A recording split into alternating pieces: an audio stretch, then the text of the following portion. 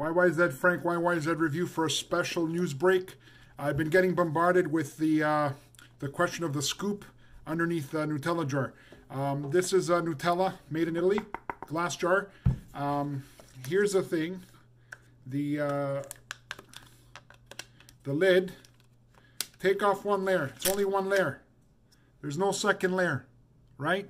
So just an FYI, no scoop. Nutella Italy and Nutella Canada confirmed. Nutella 1 kilo in Australia just got released recently.